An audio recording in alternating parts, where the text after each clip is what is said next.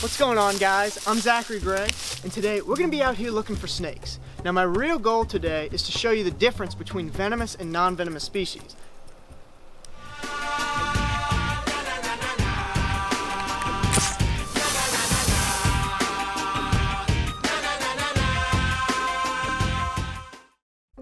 When it comes to identifying snakes, the most important thing to know beforehand is whether a snake is venomous or non-venomous. And in my home state of Louisiana, I'm pretty accustomed to knowing which snakes are perfectly harmless and which snakes can be potentially dangerous. Now, one of the very unfortunate things about identifying venomous snakes is the only thing all venomous snakes have in common is that they are venomous. The only good way to properly and perfectly identify venomous snakes is to identify the snakes that live in your area. First up, let's get ourselves a non-venomous snake. And I couldn't think of a better example of a beneficial non-venomous snake than a rat snake. There are actually two different rat snakes in this area, the gray rat snake and the far less common red rat snake, more commonly known as a corn snake. These snakes like to hide in and under logs this time of year and can be occasionally seen basking on forest edges and on standing logs. Yo, that's a snake! Yes! Check this out! That is so cool! This is a little corn snake. You can see all the holes that, he's going in a hole. He's going in a hole. I would assume he'd come back out, but don't want to risk that. Have a look at that. Beautiful little non-venomous snake. That is a corn snake. Corn snakes in Louisiana tend to have this very pretty orange coloration, kind of a brownish orange. Get some web off your face, buddy. This would probably be maybe a 2 or 3 year old snake, pretty young. When they get big, they get about 5 to 6 feet in length when full grown. Beautiful animal. You oftentimes see these snakes in the pet trade. They're a very common snake to see as a pet. However, they are a fairly found snake throughout the southeastern United States. Now here in Louisiana, they would be considered an uncommon species, but people do readily find a few of these snakes a year. They'll be out in the roads at night. They'll kind of just be cruising around anywhere where there's lots of mice and lizards. I'd have to assume he'd be eating lizards around here because in these old standing logs, there'd be lots of lizards. In fact, I'd have to guess there's a bunch of animals in here, maybe some more snakes.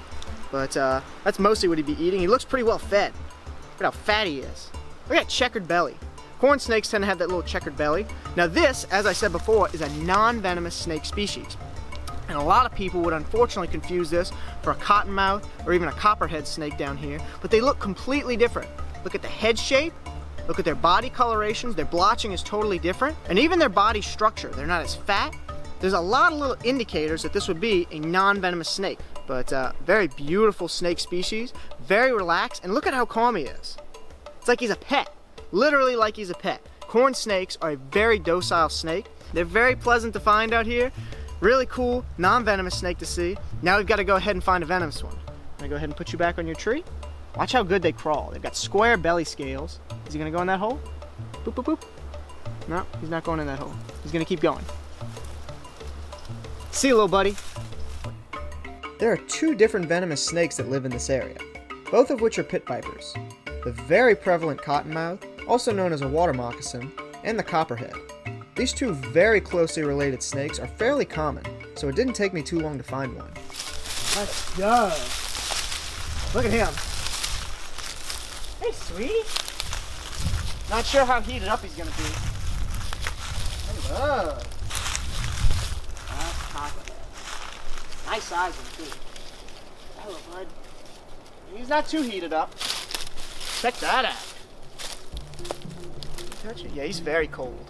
This is a southern copperhead. This is a venomous species of snake that lives here in South Louisiana. Very dark colored one. They can be a lot lighter than this. And I can kind of take the liberty of touching his tail right now because it's very cool right now. In fact, the high for today is 60 degrees. And I don't know what he's doing out. They'd normally be hiding in and under logs this time of day, but he was just out and about by that little tree. Beautiful coloration. He's got a lot of broken bands. Have a look at how camouflaged he is in the grass. Super, super camouflaged. You could easily step on a snake like this. And he's very dark colored. Southern copperheads have a hemotoxic venom. They can be dangerous. A few people have died from this snake. However, compared to the other venomous snakes here, they have a relatively mild venom. but they do cause a lot of amputations from their bites. So definitely not a snake to be trifled with, and definitely not a snake to be messing with. I'm pretty good with these snakes. They're very heavy bodied, and obviously, as you can see, not an aggressive species whatsoever. Now I want to clarify real quick. Never try this. This is just to show you that these snakes aren't out to bite, nothing more. Even venomous snakes are calm, beautiful animals when they're left alone, and they do their best to avoid people. If you ever see a venomous snake somewhere on your property, it's best to call a professional to move it, rather than try and kill it yourself or move it, as that is when most people do get bit. You got those vertical pupils, but that is not a good way to identify, it's okay, not a good way to identify a venomous snake, even though it is a feature of pretty much every single pit viper species. Other snakes will have those little slit eyes. It's a neat feature of pit vipers, but definitely not a go-to for identification. Now, pit vipers tend to be much heavier bodied snakes than most. However, hognose snakes and many large species of water snakes will get confused for them because of that. Now, pit vipers, as you can see, they have that triangle shaped head, and that's for their venom glands. Their venom glands take up quite a bit of space on their head, and it widens out their head. But water snakes and many other species of snakes flatten out their heads whenever they get messed with to seem like a bigger snake, or just to seem like a venomous snake, I guess. Very cool snake, very beautiful copperhead, and an interesting time of year to see one out.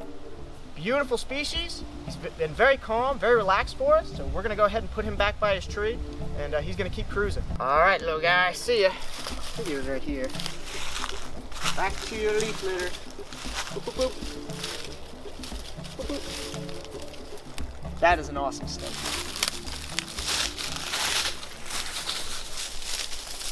Well guys, that's it for today's video. We really hope you all enjoyed. If you did, consider subscribing and go check out our video we did a while back with the baby cottonmouth and baby copperhead.